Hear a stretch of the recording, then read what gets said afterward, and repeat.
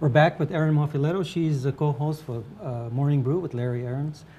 Before we went for break, let's continue our conversation about the New Mexico state. We have our issues here as far as not having too many jobs, people leaving, and things like that. And I think you brought up earlier when we were talking about Forbes magazine. Yeah, labeled us as a death spiral state. And that was devastating. It broke my heart. I mean, how can you label the state I love a death spiral state? I think New Mexico was really hurt by that. Like as if we don't have other issues, and we already have enough problems with a lot of people leaving and stuff. And Texas is benefiting from that. So the way I looked at it was someone benefited from that comment, and that's why they said that. That's that motivation there, and I rarely ever speak. I try not to take sides on these kind of issues, but whenever it's a direct insult like that, then we all feel like, well, we are kind of a average state, and I don't like to call us a poor state. I think we're a pretty vibrant state. We just need attention as far as some people coming in here, but. Yeah, and I think, every state has their issues, and we certainly have our issues too, and we're trying to improve that. Whenever there's any kind of negative press against your state, that's not going to help it. I know New Mexico, the tourism department, they've been investing a lot of funds to try to lure people to New Mexico and see us and learn the greatness about our state. And then you read something bad about us, and it's just... I say that to a lot of candidates when they come in. It's a political show. We have a lot of candidates, and I always ask them what they think about the economy and all that. We are recovering. We're doing a little better, but we got a long ways to go. And I think we're reflecting the national economy. It's not something the current governor can do or the current mayor can do. Anyone in their position probably would have done the same thing that she has. The tax cut, they're saying that could help. Some say it helps, some say it hurts. We have yet to see what happens with that. But yeah, and I think New Mexico, we are trying to do more to lure more businesses. I personally think we need to be doing more.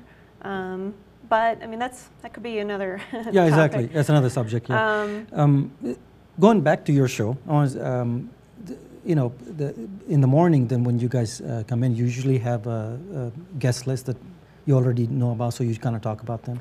Have you ever had anybody that you kind of didn't feel like you knew anything about, that you would rather not know? Yeah. Do you ever get guests like that? Because I'm thinking that's got to be pretty difficult to deal with such a variety of guests from such a different walks of life. Every once in a while, trust me, I love meeting people and I love getting to know people. However, when we have people come in that we have no idea about, or hey, we have a surprise guest, musical guest. We once had this guy come in that he was just off the wall. I saw that one. The puppet guy? Yes, I saw that one. So there was awful. a few, I think they're a little bit difficult to deal with because you're not sure what they're going to do and stuff. I kind of like more controlled kind of, even though I'm having a conversation with you, we're still kind of keeping it to it, kind of in certain parameters, you know. So that's got to be different. Anyway, it's a good show. I think you guys are doing a great job. Do you like covering politics? I do. My passion is politics. Yeah, I was a political science major. I was pre-law. And I sometimes regret not going to law school. You still go back. That's actually something that's crossed my mind the last few weeks. I just finished up a business law class with my MBA that I'm working on. And I just loved it so much. I really enjoy law, and that's just always been one of my passions. And in politics, I can give you a little bit of background how I got involved in politics. Okay. So I grew up in northern New Mexico. My family moved there in 1994. Now in 8th grade, I saw something in the paper about this Voices Against Violence conference that is being hosted in Washington, D.C. And my local congressman was hosting this. So I was like, well, I'm going to do this because I think that I have some ideas that could prevent violence in our state. So I wrote this essay and I sent it in. And there are a few hundred people that entered this. And this was like a statewide, kids in high school, middle school submitted this. I'm in 8th grade. So myself, I actually was a winner of this. as well as a junior in high school. So I was so excited. They sent us to Washington, D.C. Well, they didn't send us, we paid for it. But we go to D.C. and we just have all these speakers talking to us the whole time, celebrities, and I got to meet Bill Clinton at the time, President Bill Clinton at the time. So that was a... You went to the White House? No, not at the White House. I was at an event where he was talking about I see. violence in America, and he was talking about this Voices Against Violence conference. So, yeah, I actually made a joke because the singer Monica was there as well. So I was on a radio interview, and I was like, yeah, I met Bill and Monica, and they're like, wait a second. How did you meet the two together if you didn't understand?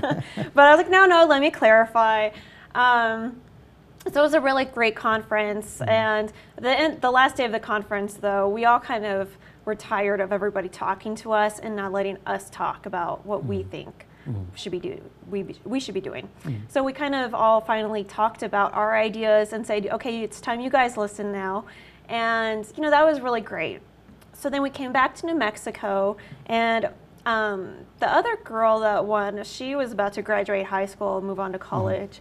So I was kind of stuck with the task of what do we do now? And we had a lot of other people that had entered this Voice Against Violence essay contest come together in Santa Fe and talk about what we want to do in New Mexico.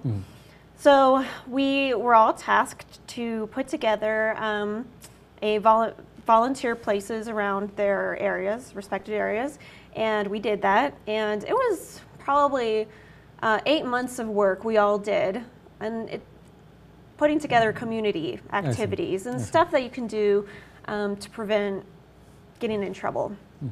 So months went by, and I never heard back from my congressman's office. And who was this?